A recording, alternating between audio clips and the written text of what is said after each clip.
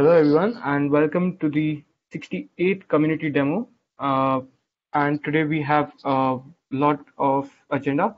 So before going to the agenda, I would like to brief you guys with a conference that we're going to come up with, which is the OS Camp.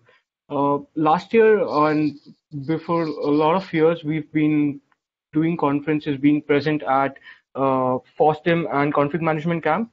Looking at the present and the interest of folks in Foreman project, we decided to have an own OS Camp, a one-day event wherein we will have only Foreman specific topics. To just brief you with some, we have Aditi who will be presenting about Azure.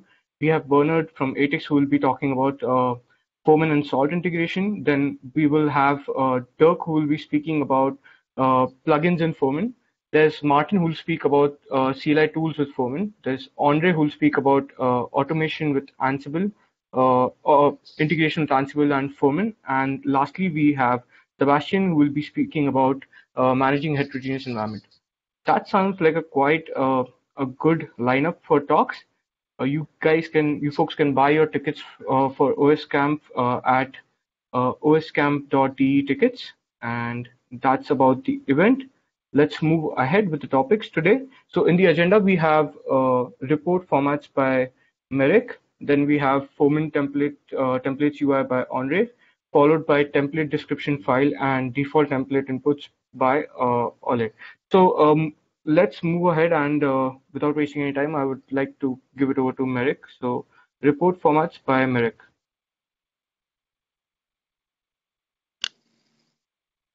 All right, I'm going to share my screen. So I'll start with a bit more context. So today I'm going to talk about report templates. If you haven't heard about that before, report templates is a way how to create reports of data that are present in Foreman. So you can find it under monitor report templates, and I'm going to create quickly one new report template here. So to demonstrate how it works and how it worked until now.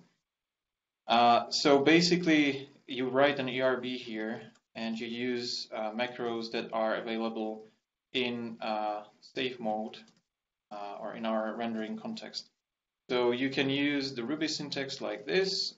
Basically, you say load hosts each record to host, and then you can basically whatever is in between these two lines, this is like the for each cycle, is rendered like a separate record. So for example, if I want to create easy CSV report of host name and host IP address, I could do something like this. Here I need to have an equal sign, and just for a slightly better formatting, I should do some indentation here. Now, if I click preview, I would see it should create a list of all hosts and IP addresses. And there are some small nits, like in this case, I need to use the minus sign here so that it doesn't print out the new line after every line it generates. So this is a quick way how to create a CSV report, right? Now, let me quickly start this as a new template called quick report. And if I go and try to generate this, the preview was limited to the 10 records only, but if I generate the full report of that, I should get a list of, I don't know, 1,000 hosts. That is my text editor, and you can see I got the report for all the hosts. Now, what is important on this, you can notice that the file extension is .text, and the MIME type for that file was actually a plain text. If you were paying attention, there is one new thing here, which is output formatting here, right? This is a disabled field, which I can't change for this particular report because I can't tell what the format of the template is. That's because it's just an arbitrary code I put together. I could, instead of comma here, I could use whatever else syntax. I could generate the JSON here, like I could do curly bracket here, and for every record, this would be an object and specify name, host name, and things like that, you know. So we can't tell based on this code what the format of this report is. But if you use report template macros, it actually allows you to select the format. So how that would change, or how it would be different if I use the report template macros, is for every record I'm going to put into my report, I use the report row here and just specify the column name and then the value like this. And I can specify the second one like this, p host IP. So you can see this is a Ruby function. I can also put brackets here so it's more clear. So this is a method report row, and then I specify the name of the column and its value. And this will basically prepare the data for every host record. Now, the second trick is I need to, at the end, create a report based on the data I prepared here. So this report row, basically just put it into the memory like a new data. And then to generate the report, I need to call this report render macro. If I now click preview, you will notice that it's basically the same report, but the change here is these two macros. If I use these two macros and I go back to the rendering form, this quick report, we can see that the output format is now enabled, and I can choose one of the four formats. So CSV, as we've already seen, that's the default format that we use in the preview. But from now on, I can choose one of these four formats. So we have support for JSON, YAML, and HTML. So let's look at the HTML. That's an easy one. So if I generate HTML file, first of all, you can notice that the file that is being generated has the proper file extension, and the MIME type is also set to the HTML file. And if I look at the HTML that we generate, it's very simple style, but it's basically the same data in the table with some easy formatting. Now the question may arise, like, can I change or customize the CSS? Not at this point, but it's not hard to add some setting where you could put custom CSS to change how the report looks like. If we go back to this CSV format, I click submit. Obviously, it will generate the CSV. Again, the main change here for the CSV is the file extension is CSV. So when you click on that, it will try to open in spreadsheet tool like Calligra or OpenOffice Calc or something like that. There are two more reports which are usually useful if you want to parse that data from the report in some external script or application. So you can export it as a JSON or as a YAML. So let's look at the YAML. That's going to be probably more interesting. So this is a format that you can easily parse from a Ruby script or PHP script or whatever you prefer. You just load it and you usually get it in form of a hash or something. All right. The good news is all the reports that we ship by default use this new macro. Or they are not new, but they use these macros. So all of these templates that we ship can already take benefit of this, and you can choose the format that you are interested in. So even the statuses of the host can be rendered, for example, as an HTML report. Just demonstrate that. This report and open the page. Now you can see you have the HTML format of something that you previously only had as a CSV. One more trick I wanted to show. So let's see. Let me try to play with this template. If I click on preview, the preview mode always defaults to the CSV. That's the default format.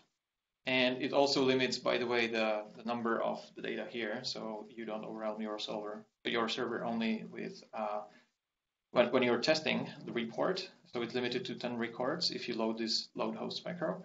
But one nice trick here, if you want to play with the format that you are interested in, you can pass the argument like that, format JSON, and then you get basically the output in the desired format. So you could use also HTML, I guess, and get how it would look like HTML. All right, and I think that's all I wanted to show. That's really awesome. I guess it's this is very helpful. I remember last year when I went to Quiet conferences, people used to ask me about report templates, and I think this solves a lot of problems. So thanks. This would actually solve a lot of folks' issues. This is great. So next up, we have Foreman Templates UI by Andre Prasad. Over to you, Andre. Okay, let me just share my screen. So Foreman Templates is a plugin that allows you to import or export templates either from a GitHub repo or from a file system. And previously, this plugin didn't have an UI, only Hammer commands and API endpoints were available. But now we finally decided to UI. So I'm on the host and sync templates.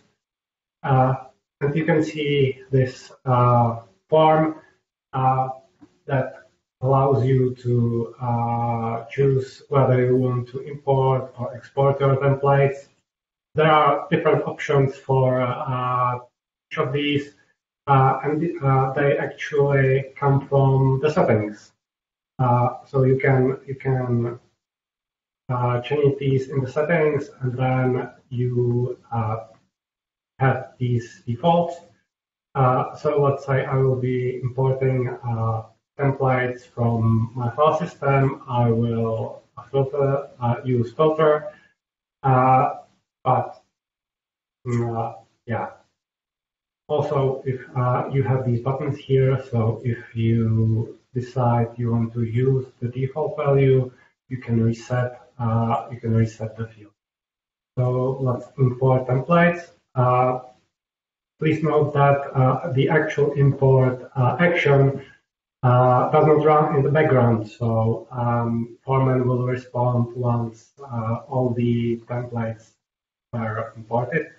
And here we have the results. As you can see, some templates are green. So there were no errors if we take a look at the details. So that's great. Now here is a red one. This one has a problem. There is missing name in the metadata. This one has no model in metadata, so these were not imported. And down here we have a warning. This one was also not imported, but this is expected because we use the filter. And here we have a reason because it was just filtered out. Okay, please note that these results are only on the client side. We don't keep the records of the import or export result. It's pretty much the same as if you were doing this via Hammer and then got the results printed out to the console.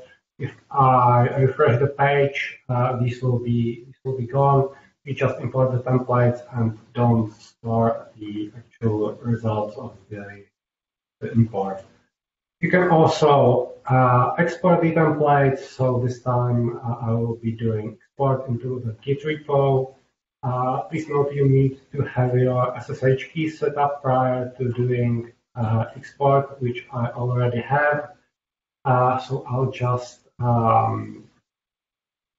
put here the path to my repo.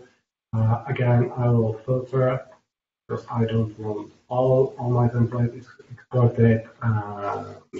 Let's do export. Yeah, this takes a little bit more time.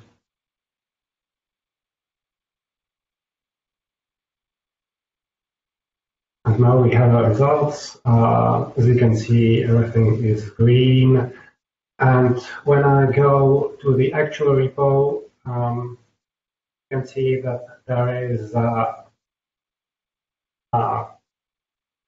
I pushed into the branch quite recently, and if I take a look at the changes, yeah, uh, there is a commit that was made today. So yeah, that's pretty much it.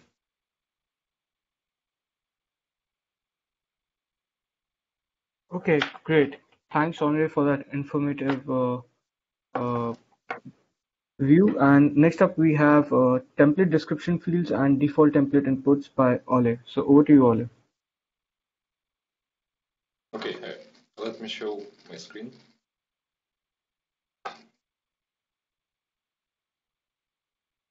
Is it visible? Okay.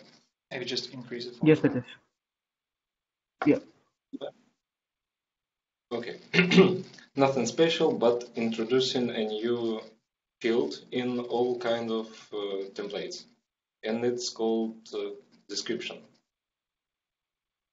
So every template, whether it's report template or job template, contains now description field right here.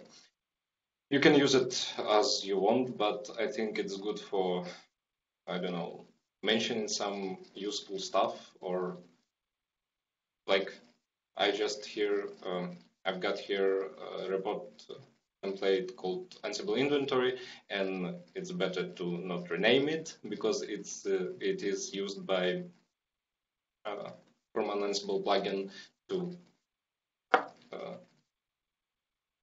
generate report template, and it finds it by name. So I just wrote down some note in description field that this template has a special meaning and should not be renamed, but it's not locked and you can use it for your purposes. Also, the data for description could be sent via API or with Hammer as well. And to show how it looks in Hammer, let's just run template. Oh, that command, sorry. Yeah, that one. So here is it, description field. I think that's all about this, and I'm continuing with new feature called the default value for template inputs. Okay, well, let's continue with this template, but it works for just, yeah. One important mention that default values for template inputs work only for user inputs. So let's just, okay. Here's a template input called hosts, which allows you to search or to limit hosts which you want to be in your report. We just specify value type search, hosts, and default value for that. This is useful if you're doing a lot of the same work as a user and you don't want to put values by hands all the time, and you just want to have pre-configured template inputs. So here's default value. Okay. I've got a lot of template inputs which are pre-configured already.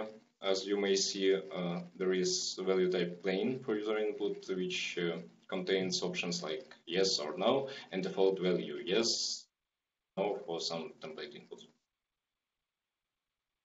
How does it look when you want to generate a report?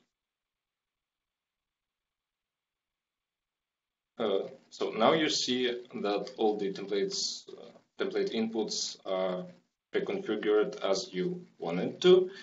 So some of them have values like yes or no, as you as you configured it. Also, there is a search that I wanted to be, and let's generate report to see if it works. And yes, it works, but because of my search, there are no hosts. So let's just generate another one with changed value.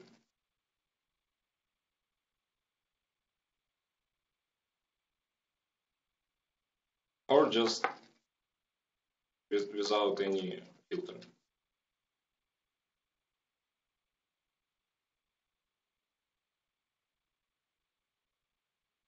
And here is it. That's not what I wanted. 1 second.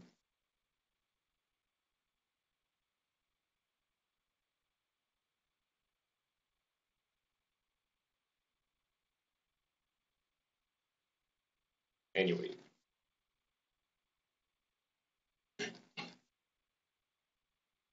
Yay. Now there are posts. What else? Yeah, it works just only for user inputs, whether it's plain input or date input or search input. So yeah, I think that's it. Okay, I would have Thanks, a question. Oleg. Okay, go ahead. So first of all, thanks for both features are actually pretty useful. The first one, description field. Do you know if I can search templates based on this field? For example, if I put my own notes there, can I search easily templates that I marked somehow? Currently, we don't support it, but it's not a problem to add it. It's just small fix. Okay, that's good. And the second thing that was interesting was you showed us the report template Ansible inventory. Can you explain what is that? Why is that? How is that useful, or what this report actually generates? It generates Ansible report, as you may see by its name. It used in Ansible or in Ansible Tower to fetch hosts, and it's preconfigured, or I don't know how to say values. Because it uses report engine.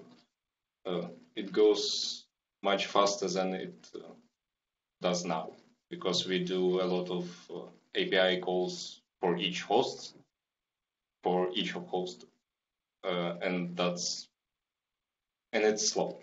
So yeah, but this template allows you to run fewer calls, actually just one call, and then you just ping a server for the report, which is generated on the ground, and yeah.